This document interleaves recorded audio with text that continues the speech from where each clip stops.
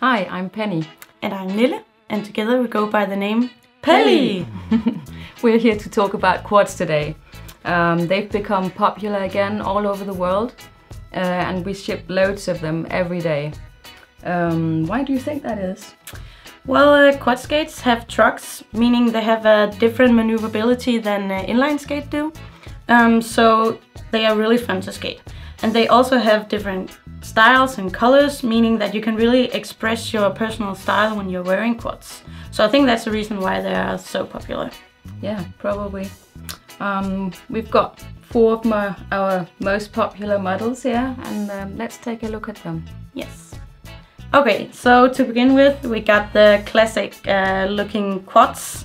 I got the Roces Classic right here, which is one of our most popular skates right now.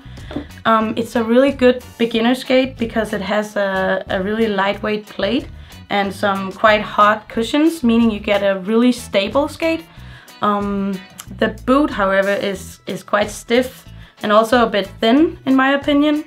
And the brake is not able to be adjusted. So this can be a bit difficult for beginners, that they can't really adjust the height of the brake to the level of their skills.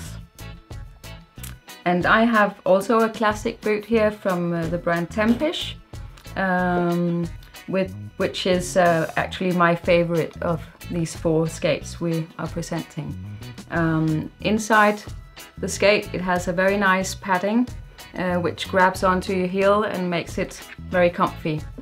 The plate down here is made from aloe, which is the best way to do a plate, really. The cushions are quite soft and the wheels are big and soft as well, which makes it perfect for outdoor skating. Yeah, you actually got quite big wheels compared to my model right here. Yeah. Yeah.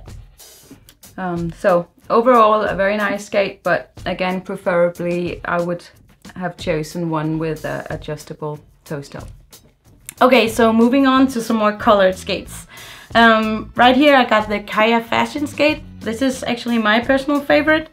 I really like the colors on this one, and the padding inside is really nice and quite soft as well. The boot might be a little bit stiff for me, but it also has a nice plate, which is a mixture of nylon and fiberglass. So you both get a lightweight plate, but also durable.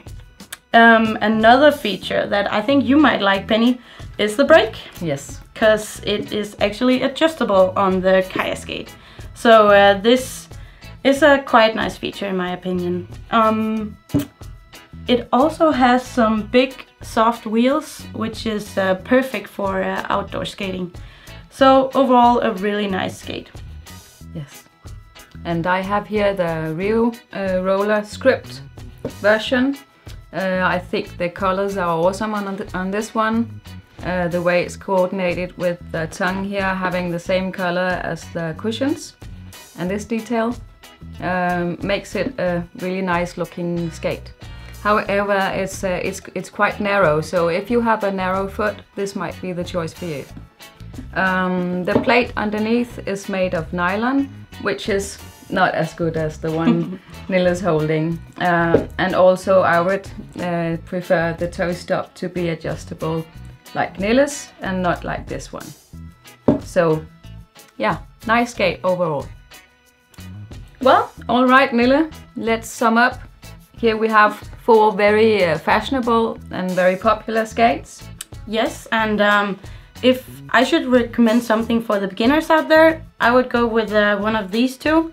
Either the Roces Classic or the Rio Roller. If you're like black and white, clean design, go with the Roces. If you're more into colors, then I would take the Rio. Yeah. And if you're intermediate and maybe you want to start doing some tricks, I would go for one of these two. Preferably maybe the Chaya because of the toe stop. And yeah, and actually the plate on the Chaya, I got the same model here in another color. Chaya actually made grind blocks that fits these plates. So you're actually able to take your skating a bit further and maybe do grinds or ram skating. But That's probably for more advanced skaters. So, but yeah, some really nice skates. Should we say goodbye? Yeah. Thanks for watching, and please subscribe somewhere. Yeah. All right. All right. See ya.